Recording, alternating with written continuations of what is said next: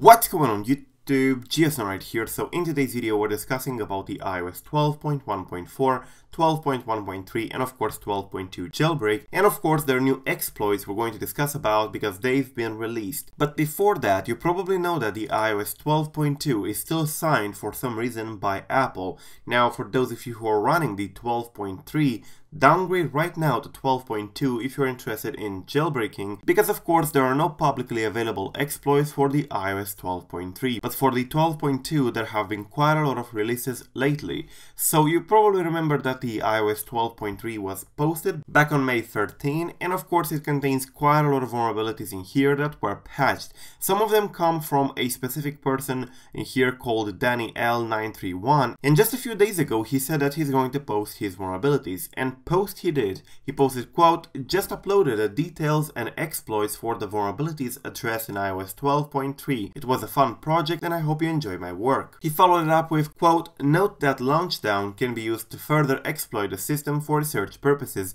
Details will be shared with selected people." And if you go ahead here on the link he posted, these pretty much contains a couple of tools that we can basically use in order to get a better insight on the system. There is first the information about it. He says that this is not a jailbreak, but it might be usable for a jailbreak, though probably a jailbreak will not use it, since if you create a jailbreak you probably have even better vulnerabilities, for example TFP0, but his tools in here are very interesting. At first you have the launchdown, which basically allows you to run a specific command, which is definitely great. It says in here that it exploits the CVE-2019-8637 to achieve a launch the job submission primitive and implements a shell-like CLI interface on top of it. So this can be used for research purposes, altering system state and triggering additional vulnerabilities. So while this is not very useful for a casual user, it actually is very useful for a jailbreak developer because it allows you to basically run various commands and gives you the possibility to find even more vulnerabilities. And there are more such tools posted in here, even one for patching, which is actually quite good. You probably remember that Meldiohead, another security researcher, posted a kernel heap info leak just a few days ago for a vulnerability that is available on iOS 12.2 and lower, so that is actually good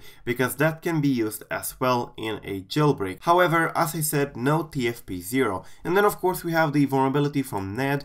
Ned from Google Project Zero said a few days ago that he's going to publish his bug, and of course he did. He said, quote, "Here's the bug. Not entirely clear if this is powerful enough alone for TFP0, but I'm continuing to investigate and look for new bugs." And the bug has been posted here on Project Zero, and of course it's available for download by any security researcher. So what this means? Well, the iOS 12.2, 12.1.4 and 12.1.3 are pretty vulnerable at this point, and the jailbreak community is definitely receiving a lot of releases lately for various exploits, but of course by far the most important release is the one by Dany in here, who posted a lot of tools that can be used for patching and for running various commands, and of course all these tools are built around his own vulnerabilities that he found on iOS 12.2 and lower. These tools in here can actually be used in order to find even more vulnerabilities and possibly create a jailbreak, so this is actually very good. We went from having no vulnerabilities whatsoever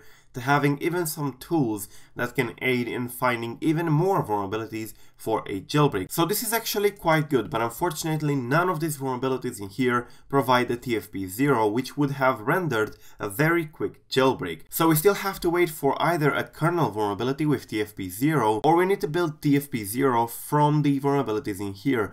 Now Ned's vulnerability might have potential. He doesn't know for sure for the moment if it's TFP0 ready or not, but this use after free vulnerability might not be enough. However, at this point we do have quite a lot of vulnerabilities for the 12.2 and lower, which definitely is a great thing, but do not update to 12.3. The 12.3 has no public vulnerabilities available, which means that if you stay on it, you're going to be on a non-jailbroken firmware for quite a long time. So yeah, there have been quite a lot of releases, and this is actually quite good. We have Dany's vulnerabilities, we have Meldiohead vulnerabilities, we have Ned vulnerabilities, and there is also a vulnerability in PowerD from back on iOS 12.1.3. So all these can indeed be used part to part on a jailbreak, but they're not enough for a full-blown jailbreak with Cydia or Cilio. They're just components that can be put together, but of course the puzzle is not complete yet. So yeah, that's pretty much it, guys. Thank you for watching. Do not forget to subscribe to stay updated. I am GSNow. Until the next time, peace out.